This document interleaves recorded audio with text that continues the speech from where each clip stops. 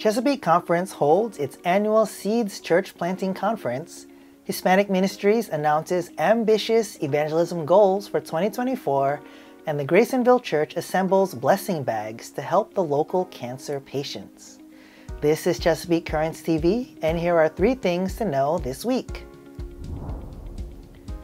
First up, Chesapeake held its annual Seeds Vision Church Planting Conference on December 8th and 9th at the North American Division headquarters in Columbia, Maryland.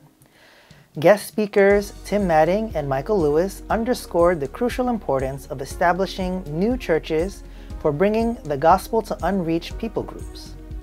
The Sabbath worship speaker was Ted Wilson, president of the General Conference of the Seventh-day Adventists, who delivered a sermon entitled No Distractions.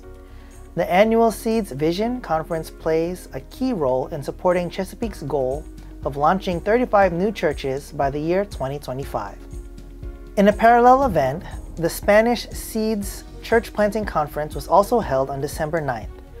During the event, the Hispanic Ministries Department promoted their ambitious Impact Chesapeake for 400 Miracles of Faith initiative, encouraging attendees to work together for 400 baptisms in Chesapeake Spanish-speaking congregations in 2024. And finally, members of the Grasonville Church on Maryland's Eastern Shore recently donated blessing bags to the Bay Hematology and Oncology Center in Centerville, Maryland.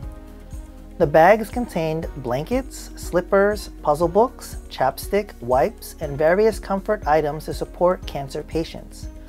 Organizers say it's a small way the church can share God's love with others. For more information on these stories, please visit our website at ccosda.org. Chesapeake Currents TV will be taking a short break for the Christmas and New Year holidays, but will return with more news and updates in 2024. Thank you for tuning in, and we wish you a blessed holiday season.